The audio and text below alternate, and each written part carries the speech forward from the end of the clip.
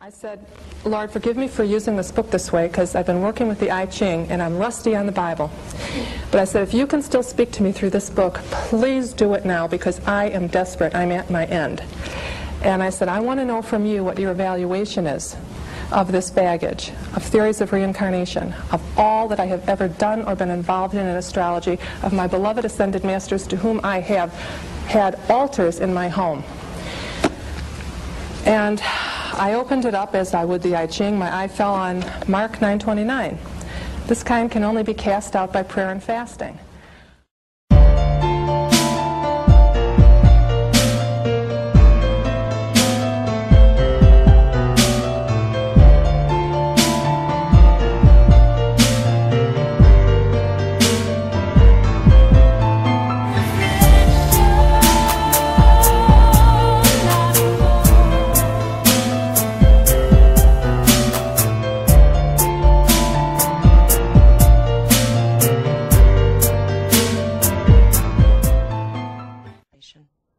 Every dream is the next step of your evolution.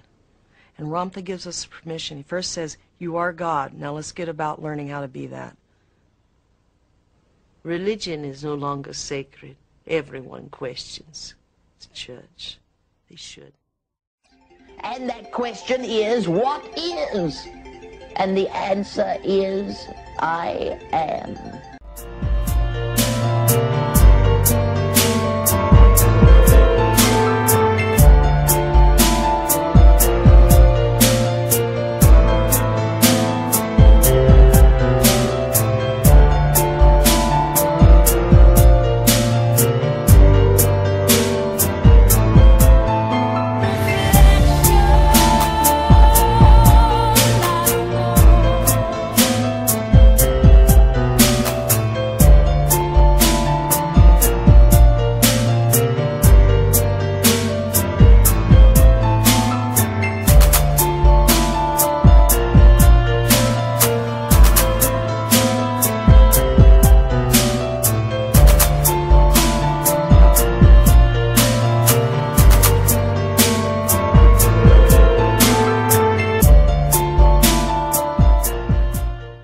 Summoned up a spirit, and the reason we did that is one night one of the witches came in, one of the young witches came in, and she said, there's a lady down the street who's a Christian, and she's threatening to expose us, threatening to expose our group.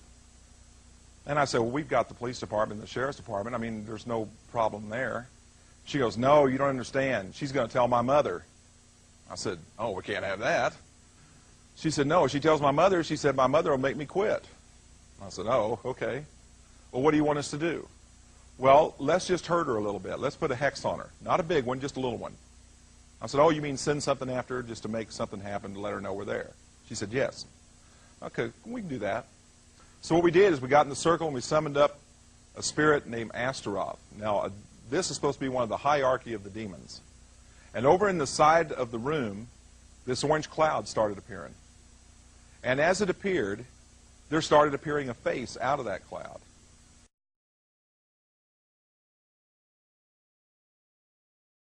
We told it what we wanted it to do. We sent it off, and it was gone. We came out 5 minutes later, came out of the circle, everybody talking, having a good time. We were getting ready to break the meeting up. All of a sudden, this orange cloud started appearing in the side of the room again. And I looked at it and I said, oh, everybody back in the circle, quick. We got back in the circle, and this cloud appeared again. This time, this thing was in a rage. I mean, it was angry. And it spoke to me just like I'm speaking to you tonight. I mean that audibly.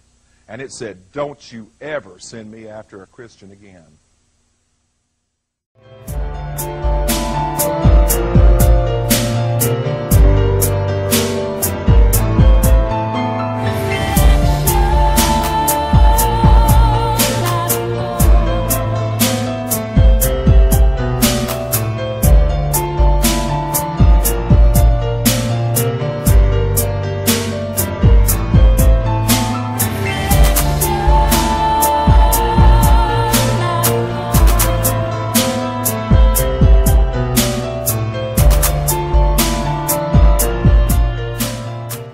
She said in the Christian church that she attended, there were some people who used to dabble in the occult or spiritualism.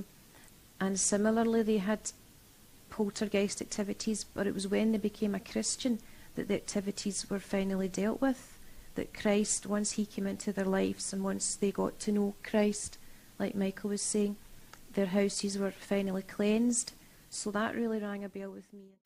When she said that a preacher was coming, a visiting preacher who had the gift of prophecy, then I really paid attention, because having been a spiritualist, we were so used to prophetic things, and that really interested me, so that's what attracted me along. So I did go, still thinking the guy was probably just a psychic, you know, but so he preached the gospel that night, and I don't know that I totally believed in it that night, but when he prophesied, and obviously people were ministered to through the Holy Spirit, and people were healed and everything like that, and there was just something in me that thought, well, what if this is true and Jesus really is the Son of God? What if, I hadn't really thought about it before, what if this is true? I can't walk away from this and ignore it like it didn't happen. I have to consider this. As an intelligent person, you have to consider it. And he did pray, and he actually prayed for people to become a Christian that night, which I didn't do. But funnily enough, he also prayed, if there's anyone here who has known God but has backslidden away from God and wants to come back to God tonight, I'll pray with you. Now, funnily enough, in my confused state, I thought, because I hadn't been to the Spiritualist church for months, I was backslidden away from God, and yes, I would quite like prayer to come back to God. Right. So, but he prayed with me that night, and I feel that his prayers certainly would have helped. Mm-hmm. So, but yeah, it was a really good experience. But when I went home that night, it wasn't so good. Just the spirits were really angry that I had been to the Christian church, obviously, right. And that was quite a frightening night. And again, in a sense, that proved to me, well, if they don't like Jesus, then they can't really be my relatives after all. They can't really be these good spirit guys that they're claiming to be, or they wouldn't be acting so horribly. I was sort of looking up, and I'd never read the Bible, and I never knew about God using a cloud, but I saw the cloud, and I knew that God, who created the heavens and earth, was behind that cloud. Mm-hmm. I looked down, and I saw the devil, and I knew it was the devil. And he ain't in hell, he ain't locked up, he ain't in chains, he's free to run around. As it says in the scripture, absolutely. Yes. And he was there, and I was fully aware, fully conscious, and I was taken to the east and taken to the west, the pyramids in New York, and the devil offered me sort of fame and fortune if I would follow him. But I needed to, but from that, I would be selling my soul to the devil. And I just said no. I said no. And then I heard out of this cloud the words, he said no. And this devil, who was a good-looking character, he was like Mediterranean-looking guy, he changed into this unrecognised creature of pure evil. Evil just emanated from every part of his body. In front of my eyes, he changed. It was flames of fire was literally coming out of every part of his body. And he just turned and he just flew at me, and it was like he was totally out to destroy me at all costs. But basically, he couldn't, because God had sort of put a block on his. Witches believe magic comes within them, or that it comes from being at one with the earth and at one with the sky, and this kind of pantheistic thing where, you know, kind of like the Force in Star Wars, you know. But actually, there is a real power in witchcraft, but the power comes from the demonic realm.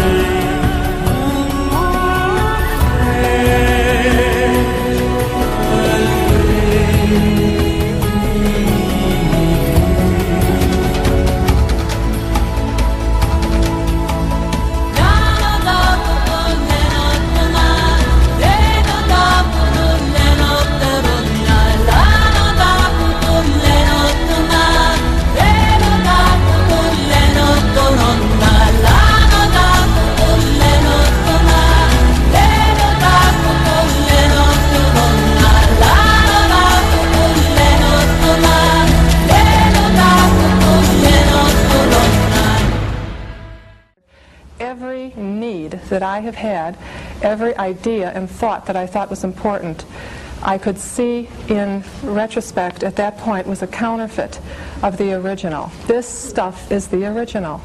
This is the Holy Spirit, and a spirit guide is the counterfeit.